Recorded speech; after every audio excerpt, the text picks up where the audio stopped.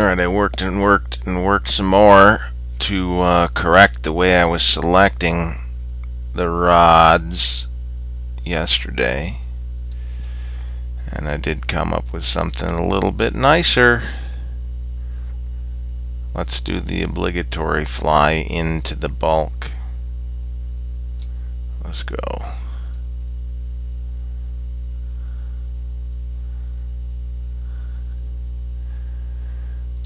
Okay, nice.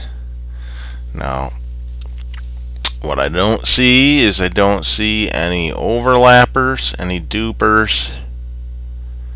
So I would say that this guy is ready for 3D coat and remeshing. We're ready to do again with, instead of an octagonal profile for the rods, we could kick it up to 12 or 16 or something like that if you want it to be.